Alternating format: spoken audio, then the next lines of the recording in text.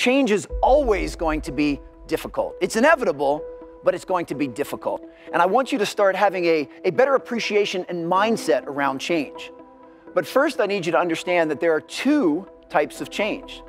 First is the change that is imposed on you. But the other type of change, which I do want to make sure you pay attention to, is the type of change that you initiate. And I want you to start leaning into and seeking out change anywhere and everywhere that you can. If you want to know something about yourself, sit on your bed one night and say, my life is not everything I want it to be, and perhaps it's not everything that I need it to be. What's one thing I'm doing wrong, that I know I'm doing wrong, that I could fix, that I would fix? It's like, you meditate on that, you'll get an answer. And it won't be one you want, but it'll be the necessary one. You need to wake up every single day of your life and simply say, I'm going to do the best I can with what I have where I am. I'm going to do the best I can with what I have where I am. Whatever limitations are placed upon you because of this imposed change, you're not going to focus on that. You're going to focus on doing the best you can with what you have where you are.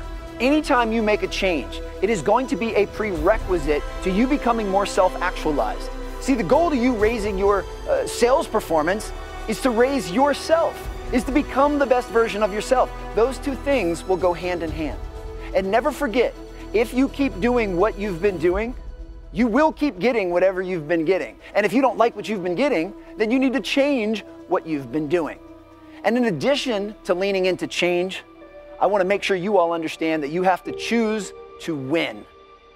W-I-N, which stands for what's important now. This is the definition of mental toughness. No matter what's going on in your life, no matter what's going on in the world, I need you to learn how to get hyper-focused on what's important right now.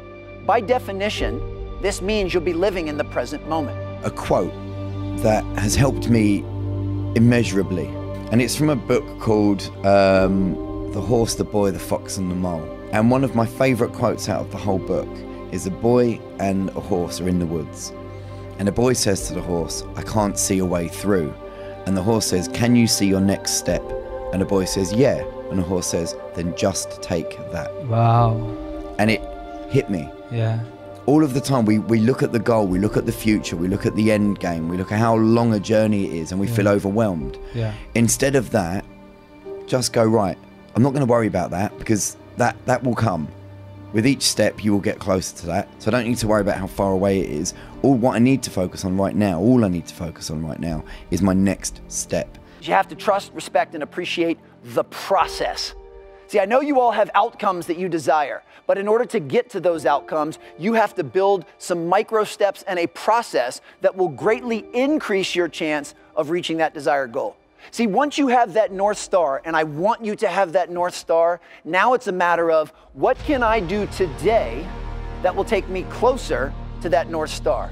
What can I do right now that will inch me closer to the goal I'm trying to reach? So we have to trust and respect and appreciate the process. If you were to go to the gym, right? It's like exercise, right? If you go to the gym and you work out and you come back and you look in the mirror, you will see nothing. And if you go to the gym the next day and you come back and you look in the mirror, you will see nothing. So clearly there's no results, can't be measured, it must not be effective. So we quit, right?